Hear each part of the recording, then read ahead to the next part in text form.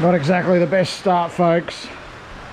It is hammering down outside. And we're meant to be getting on a barge to go to Fraser. Oh, look at the size of that, ladies and gents. That's an elbow slapper. Old school Alvey. Yes. Very old school. About a 7-year-old reel. Target species! Woo! G'day, my name is Luke and this is my wife Jen. And here are our two growing boys, Liam and Elliot. We've been fishing, boating and exploring the pristine waters of the Fraser coast for about 10 years now. So subscribe and come join the adventure. G'day folks, Luke Fitzpatrick here. Thank you for watching another fishing, boating, exploring video. We've just returned from an amazing week beach fishing along the eastern side of Fraser Island. We captured so much awesome content that I've broken it into 2 episodes. This episode, episode 132, takes in the first half of the trip, and episode 133 takes in the second half. I hope you really enjoy both episodes, and if you've not done so already, please hit that subscribe button and remember to stay safe on the water. Oh, Shaynes on! Shaynes on to a good one. Oh, oh, I dropped him. Shaynes on to a good one. I've just dropped a good one. Get my line in quick.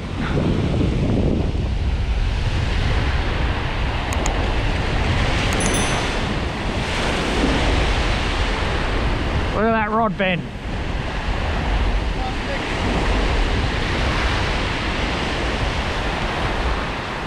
Another one.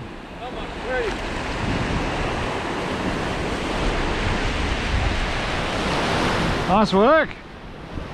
Beautiful. Hey? I'll be exhausted doing this. Getting exhausted? It's a tough life, isn't it? Yeah. On the old school Alvey. Yes. Very old school.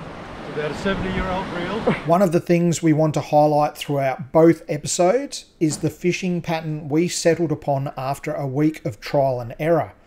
Throughout both episodes, we will show you exactly how we approached fishing each gutter at different stages of the tide, in the hope that you'll be able to apply your own version of this fishing pattern for your next epic adventure to Fraser Island. This episode is bait fishing focused, and in episode 133 we switched to using lures and jigs to show you how effective beach jigging can be. Oh, Shaynes on again. He's got the knack at the moment.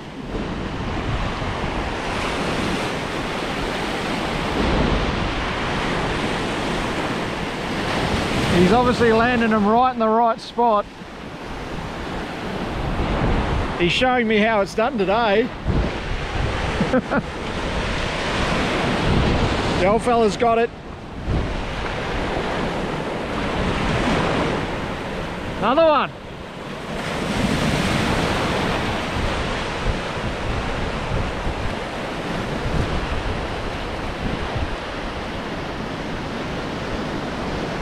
Beautiful fish. Oh, Charles, I'll be proud. Oh, You this one, did you? no, I've got him. He's on. He's not very big. Oh, he's come off. I think it was a little whiting. Trying to film and trying to fish at the same time. Oh no, he's still there. Oh no, he's off.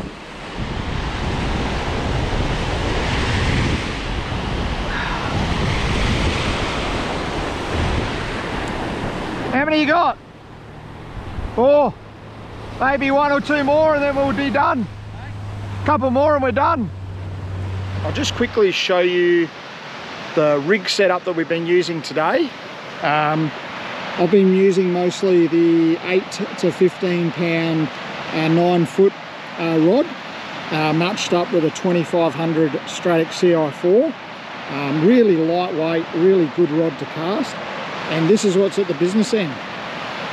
We've got a size 4 worm hook, little red bead, up to a little bit of tubing, and then a running sinker.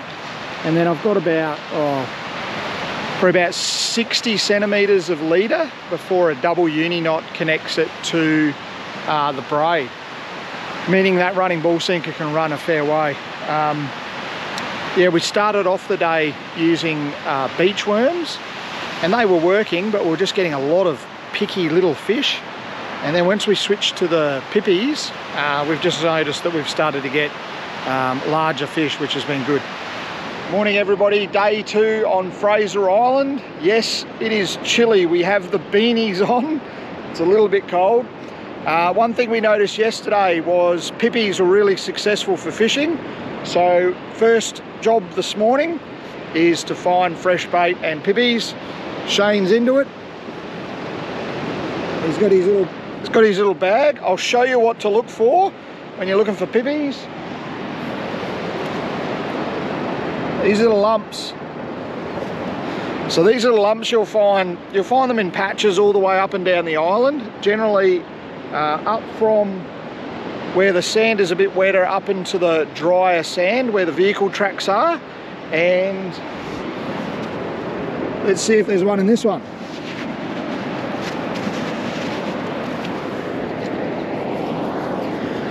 There it is. Prime bait for us. So we just need to collect a few of these. Check your bag limits and all that sort of stuff in your own state, all that sort of stuff. But these are proving to be excellent bait.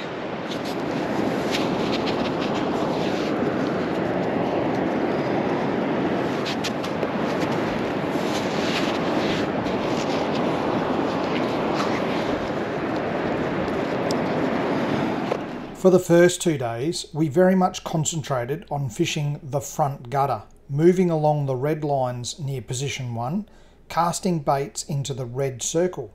We caught fish all through this area. At each gutter, we were conscious of where the purple entry and exit point was, and found the prime spot for larger fish to be where the foam formed, just on the inside of the entrance, generally on the side of the middle sandbank. So you can see where those waves are just cresting over there. They're just coming off that little drop of sand into this channel, and that's where we're targeting. And Shane got his fish up there with that white water sort of swirling a little bit. So put mine out here, it'll naturally walk this way, hopefully into the zone.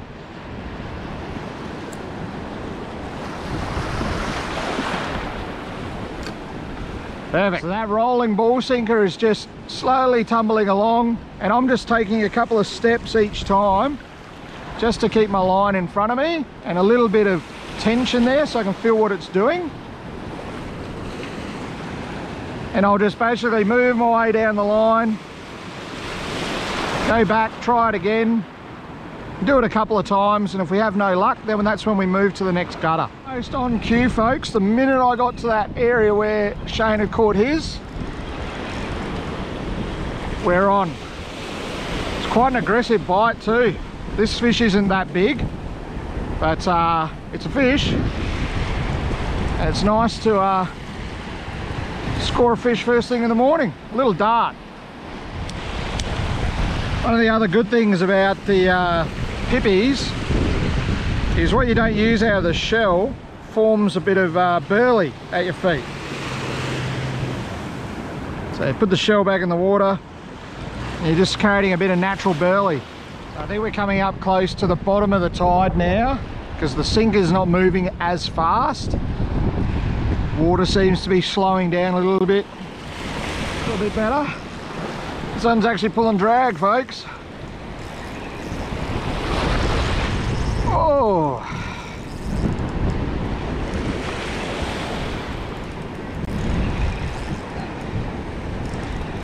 Haven't seen him yet. He's using the tide against me. Little tarwine.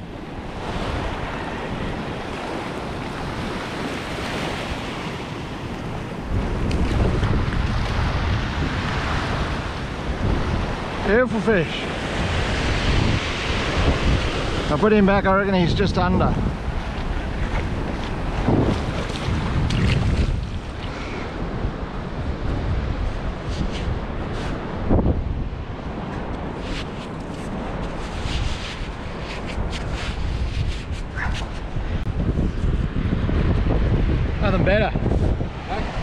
fresh bait right where you're fishing. It's good, eh? Rightio, so tide's bottomed out. We're just topping up on Pipis before we move on to another gutter.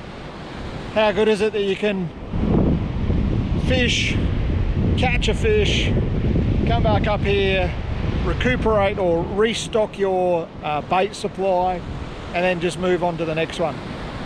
It's all very simple stuff. It's really easy and lots of fun, very relaxing. Shayne's down on his hands and knees. I'm not sure if I'll get him back up. This could end in tragedy. Coming to say good day. We're trying to work out whether we should fish this gutter, mate. Fisherman's friend. But that's the reason why you want to keep your car closed up, folks. Keep your rubbish bagged, all that sort of stuff. Because they're scavengers, basically. And he was just hanging around. He wasn't moving on. He was sniffing the tyres, wanting to see if he can get in the door. And now he's going to see if Shayne's going to throw that empty pippy on the ground. He's after a bit of a feed. So, got to be really careful. They're not tame. You don't know how they're going to act.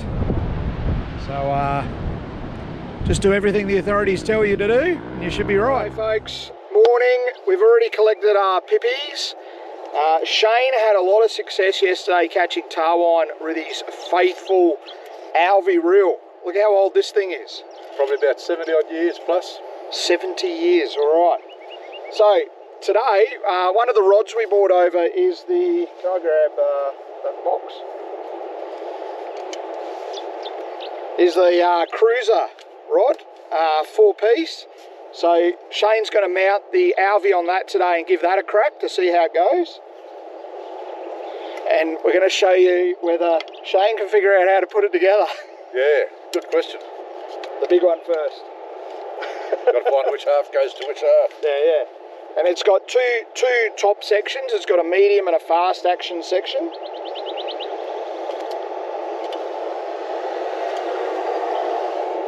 Everybody's coming over the island, the weather's beautiful. So out of those two, one will have medium written on it and one will have fast written on it. That's fast. Medium. Oh yeah, so what are you going with? The medium. Medium, I'll get the medium tip out. It's the fast one.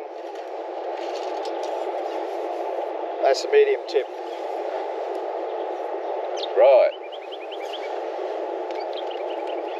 I'll put these back in here.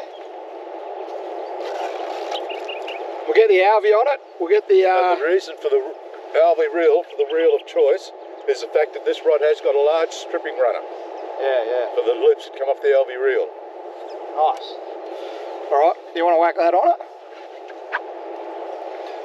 We'll rig it up as we've been stock standard rigged for the last couple of days. The hardest part for us though, wearing prescription glasses, is actually threading the line through the eyes and the eyes of the hooks.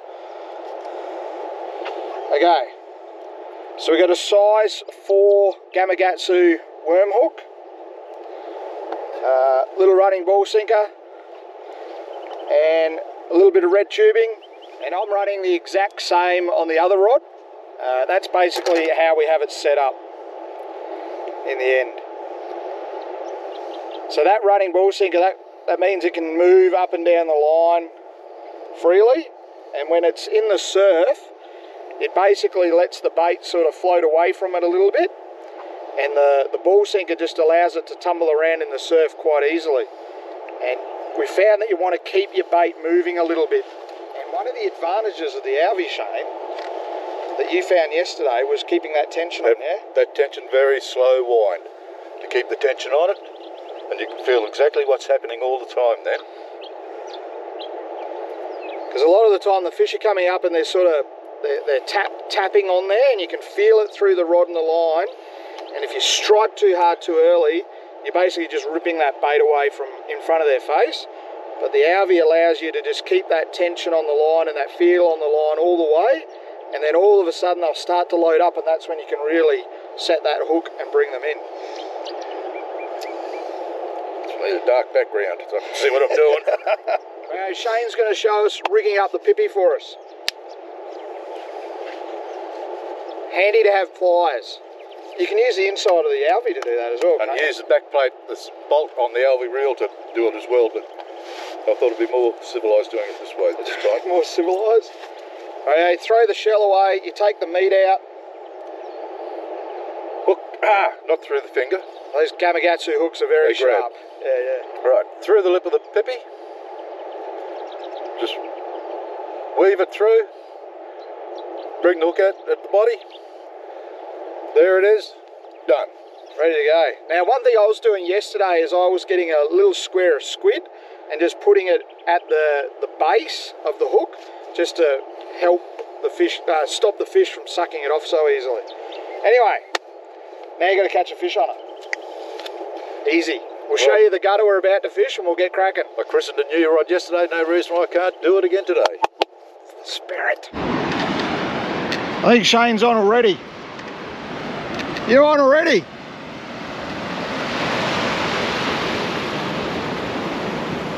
That didn't take long. What do you got? Whiting, I think. A little whiting? Not little.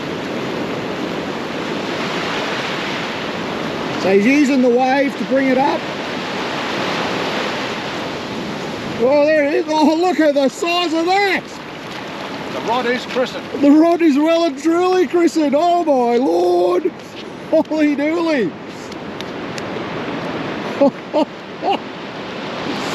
Oh, look at the size of that, ladies and gents. That's an elbow slapper. Rightio, on the travel rod, the cruiser. How'd it feel? Good. Feel good? I'd like to know what the soft tip was like. Yeah, well, we might put the soft tip on now. No. We've got a few of these first. A few of these first. Look at the size of that, folks. I'll get the shadow out. That's an absolute monster. Lunchtime. We're going to cook up Shayne's whiting that he caught this morning. We're just going to have some whiting fillets in bread rolls for lunch. Got the trusty All for Adventure cooker. I've noticed a few people using these now. They are really good. There's going to be nothing complicated in this recipe, folks. It's going to be straight on the hot pan, cook them up, straight between two pieces of bread. Rightio. Gas bottles out of the cook box. Really simple lunch today. I've just dipped the fish back in the ocean a bit. Should be really, really nice. A little bit of oil on it just to, won't take long to cook these.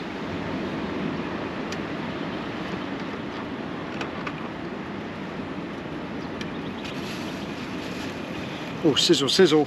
Bit of salt and pepper, Shayne? Yes, please. You want the lime? Did you bring lime, did you? Yep. I'm on a bit of a slope here. I'm battling gravity as I do this. Where's your lime? There. And a bit of, you want that squirted on, eh? Yeah, why not? Why not, he says.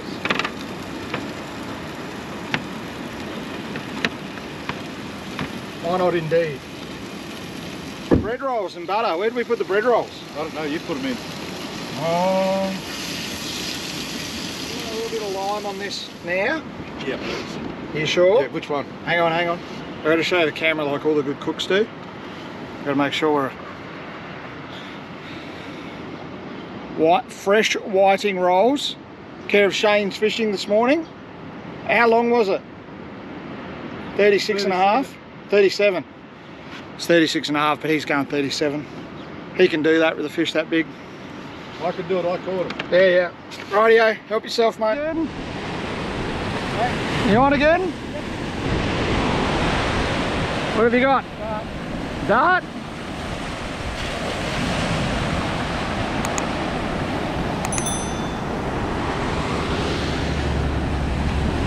Oh yeah? Bring him up so I can have a look.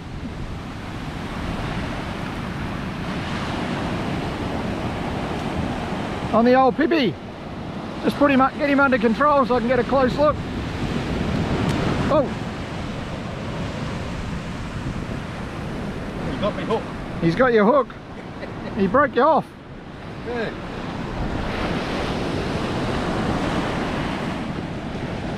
You lost your, oh, there's your sinker and everything just there. Quick look. Look at the camera. You gotta hold him properly. I want to get my sinker on the... Go get it. Go get your sinker. I'll get it. Sinker. Righto folks, that is the end of this episode. Thank you once again for watching. In our next episode, we switch to lures and discover how effective beach jigging can be. We really hope you can join us, and all the best.